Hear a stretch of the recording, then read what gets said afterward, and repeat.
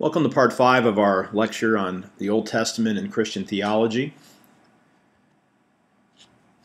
Again, why are we studying the Old Testament? We study the Old Testament because of its theological contribution to our understanding about who God is, about what our mission is, about who we are.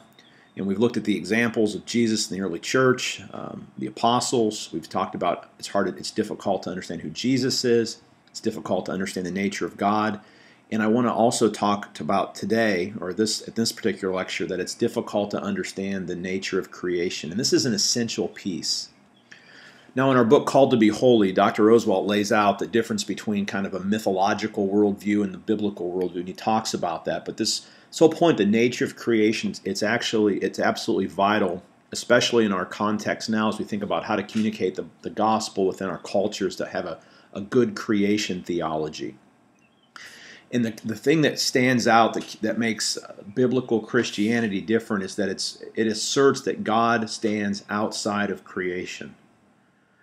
Again, God isn't a rock, God isn't a tree, God isn't a human being, God isn't, other than Jesus of course, God isn't a plant, God isn't a blade of grass, a snail, or anything else. That God is the transcendent creator God who stands apart from his creation, who spoke creation into being, and who, again, as we saw in the last lecture, engages creation, can be immanent within the creation and acts within the creation, but fundamentally, God is different, categorically different and separate from creation. He's the Holy One. He's the Majestic One.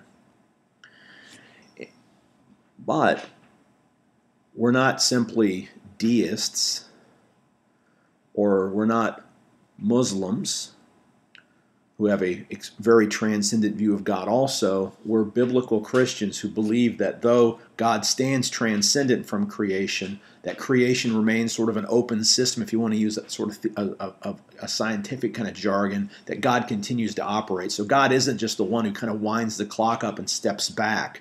God engages creation and continues to work within it for the sake of his mission. So God, the transcendent one, can still do miraculous things within creation.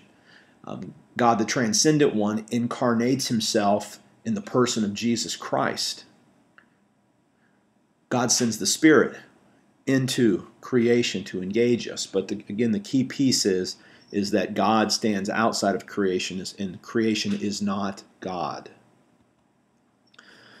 And when we look at Genesis 1 and 2, for example, we see a perfect creation. So it's important to understand in the biblical worldview that the world as God intended was a very good place. That's Genesis 1:31.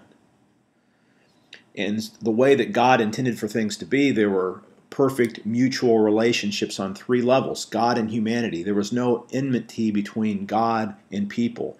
God would walk in the garden with the people. God spoke with them. God creates people, as we'll see in the next lecture, for the sake of his mission. So there was a good relationship between God and people. In the creation, the way that God intended, there was no issues between humanity and the environment. Humanity lived in a garden. There was no struggle for food. There was no environmental issues, and there was no enmity or any problems between men and women. The battle of sexes is a product of human sin. Again, both, as we'll see in the next lecture, both male and female equally and fully created in the image of God.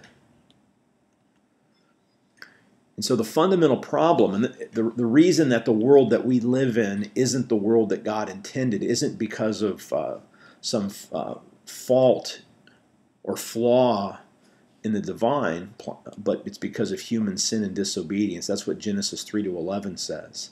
So the world that we live in isn't the world that God originally created, and God's mission ultimately is to lead us back to a new creation, a new heavens, and a new earth. That's how the scriptural story ends. So the fundamental problem that we deal with is human disobedience. So let me know if you have any questions as we continue to move through this material.